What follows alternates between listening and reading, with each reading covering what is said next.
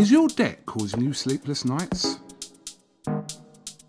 Knock your debt out with Debt KO. And your debt won't be the only thing keeping you up at night.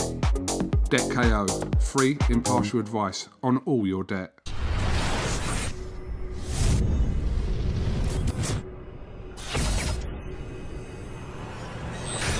This is KUGAN CASSIUS for IFL TV in association with MTK Global. We're in Morecambe, the home of Mr. Tyson Fury. Delighted to be joined by Mr. Tommy Fury. Tommy, how are you?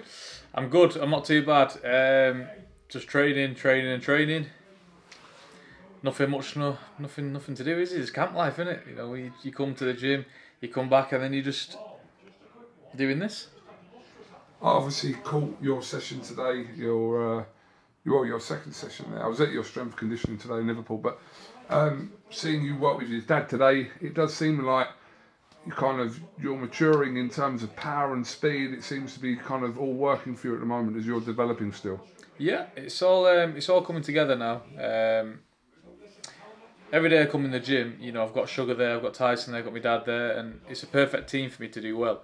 So all I've got to do is knuckle down and listen, which I am doing. You know, I'm 21 years old, I'm living, you know, in a camp. I'm away from home, away from all the distractions, so there's nothing more in my own head that I could possibly do. You know, I'm living here like it's a world title fight, and it's a 6th rounder at the start of my career.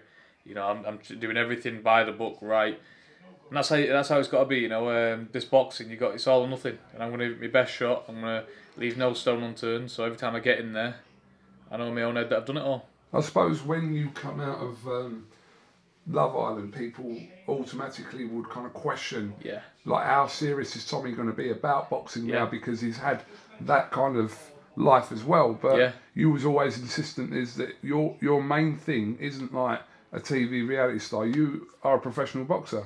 Well, that's it. You know, obviously, you know yourself. Before any of that stuff happened, I was in the gym every day. I was training. You were 15. I was 15. You know what I mean? I was sparring Tyson sparring partners, everybody.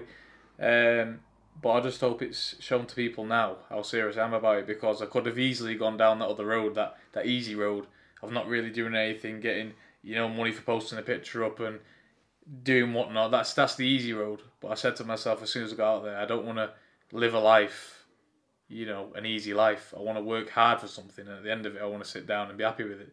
Because I knew for a fact if I continued with that way of life, I wouldn't be happy in 20 years' time. I'd be sitting there. I'd be sitting there and I'd be thinking to myself, you know, what have you done? I've sat on an island for 2 months, done absolutely nothing, come out, took a few pictures, and that's it. But boxing, I want to go down in history. I want to win titles, and I want to, you know, fulfill my dreams, and that's being a world champion. And I've always said that from being 15 years old, and I'm still on that path now, 6 years later, and I intend to do so. And with having a dad like yours as well, who would always remind you of what you already know anyway in terms of that, wouldn't he? Yeah, for sure, definitely. You know, it's good having my dad around, because every day, you know, he kind of reinstates that goal in your head. You know, this is why we're here, this is why you're doing it, do this, do that. You know, it's nice, it's good, because sometimes, you know, after training gets a bit repetitive. You know, you wake up, you go to the gym, you come back, it can be the same thing, but when you constantly know why you're doing it and why you're here, you know, it makes you train harder. The motivation stays there. It's not hard at all. I got many messages all day, every day, asking me how do I stay motivated. You know, when I could easily go off and do other things, and I say, because once you know what you want, it's very easy, and I truly believe that in anything that you do. Absolutely. So, as regards for a fight date for you, is one pending? Are we going to hear an announcement of that soon? Yeah, definitely one pending. Can't really say too much because it's not been announced or anything like that, but definitely keep your eyes peeled, and when I get back in this ring, there's going to be some serious damage going on, because I've been training for about 6 months now, every single day. I just want to get out there and show people what I can do, because ever since I started boxing, my first 2 fights, you know, one was in December, the other one was in March, and then I went in there, that broke things up, then I had a fight in December, and now all of a sudden it's 10 months since that. It's not been flowing. So now when I get back in the ring this time, there ain't going to be no long layoffs. There ain't going to be no, you know, 10-year gaps in between doing other things. I'm going to be fighting regularly, you know, match fit, matched right. I'm just getting better and better.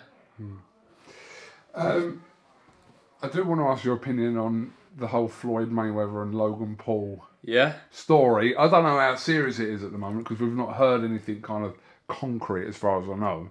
But what is your thoughts on that? I don't know. I mean, Floyd, for starters, in his career, you can't take anything away from him. He is one of my favourite fighters and many others. You know, for me, in the top 5 greatest to ever do it.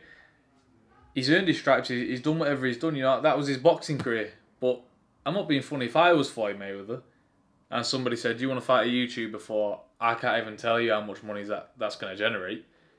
You're damn right. Yeah, of course. Why wouldn't you? Be a fool not to? You know, some people are saying, "Is it going to tarnish his legacy?" Not really, because I seen his legacy stop. You know,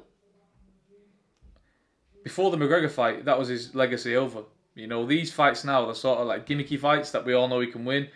But the Logan Paul fight, you know, if it makes money, it makes sense. And you hear that so many times, and I'm sorry, but for the millions and millions and hundreds of millions that's going to generate, you'd be a fool not to take it. Why wouldn't you, when it's easy money for him? But I'm not sure how they're going to do it, because one fella's a heavyweight and the other one's a welterweight.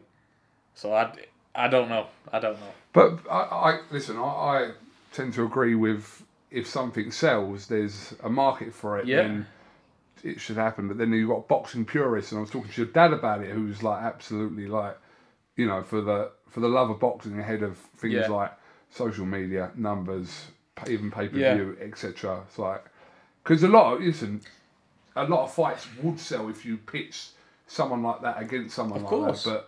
But as in terms of a spectacle, should it be happening? Yeah, because the one thing I always say, you know, after it's all said and done, and you've fought your fights, you've had your career, the boxing purists are going to move on to the next. You know, they're always going to be there. The boxing purists ain't gonna pay the bills. You know, they ain't gonna be around forever.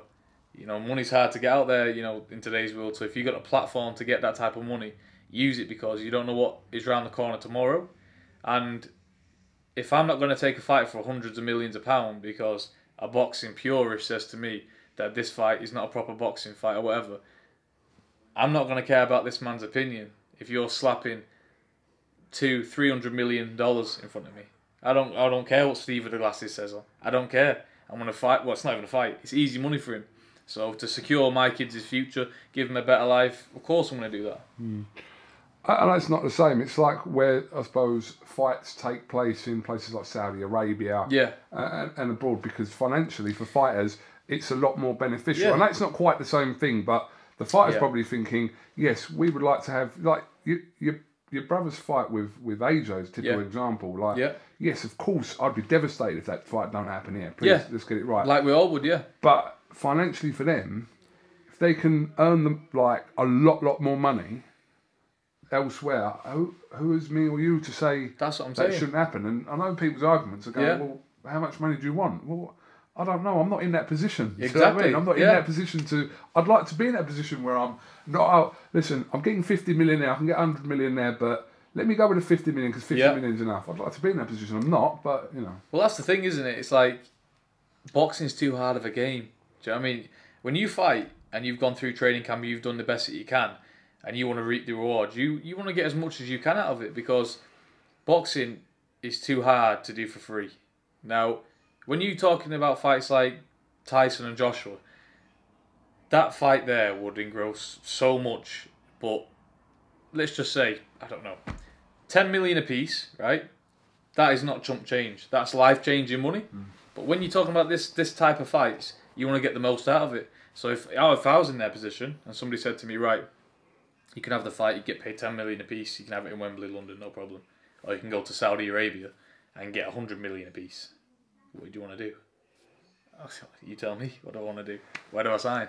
And that's just the way it is. But if you applied it to most people in whatever position and whatever job they do, I guarantee it. I put everything I have down, that if you said to anybody on this planet, fighters, non-fighters, Wall Street people, McDonald's people, do you want to go and flip a burger in McDonald's in London and get paid £4 an hour? Or do you want to go and flip a burger in Saudi Arabia and get paid £100 an hour? What are they going to do? Everyone's going to make that financial move. If you apply it to context like that, then... Of course, everybody's going to do the same thing. Because you'd be stupid not to. It's the only sport, like, really, that people actually care about kind of purses and what people are earning, etc. And I know football to a certain degree they do, but boxing's like... It's different, isn't it? It's, even in footballers, they're on mad salaries a week and everything like that, but a big fight, you know, it's like Floyd Mayweather got £300 million in one night. One night's work. You know what I mean? Everybody's intrigued to see what that man's doing, what he's earning. You just are. Yeah. Like, no matter who you are, you want to see this man fight. How much do you get paid for that? That's the question you automatically ask. Yeah. And it's just the way it is. We'll see how that pans out anyway. I'm not sure how much legs this has, but it wouldn't surprise me in today's world. It wouldn't surprise Stranger things have happened, haven't it? Absolutely. You've been obviously in camp now with Sugar as well, who's here. Has been here for a couple of weeks. He'll be here for a little while. How have you seen kind of that relationship blossoming between your brother and Sugar? Good, yeah. Like I say, I mean, they've only had their one fight together. But you can see after that one fight that they just gel like this. You know, well, that's probably not a good example. But they gel like this. And they both understand each other. You know, Tyson trusts him.